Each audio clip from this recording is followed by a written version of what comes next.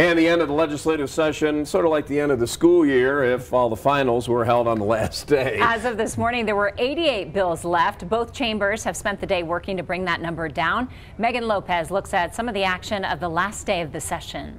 On third reading, final passage. It's known as Sine Die, the last day of the legislature and a last chance for lawmakers to pass meaningful bills before next year.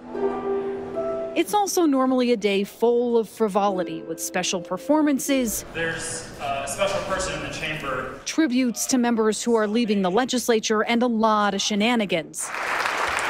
And while there certainly was some of that this year, it was also a race to the finish. Legislators are a lot like high schoolers. We save all of the work until the very end. And there's something good to that, right? The pressure of knowing we have to end by midnight tonight means that conversations happen. That means speeding through dozens of votes. And a lot of significant bills, some of the controversial ones, were left for the final hours. We've seen some bills die in committee.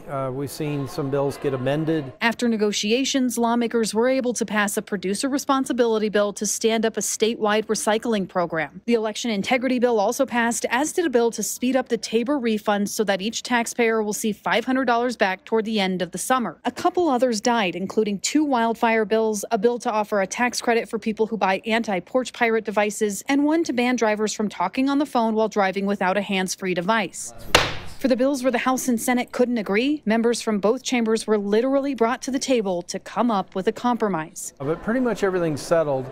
It's been a really tough couple of weeks. How do you vote? But at midnight, all that stops, something all of them are looking forward to. We have done a lot of really great work this year. There's so much energy, so much emotion, so many highs and lows as bills are going through there. The end of the legislative session, sort of like the end of the school year, if all the finals were on the last day. Megan Lopez, News 5.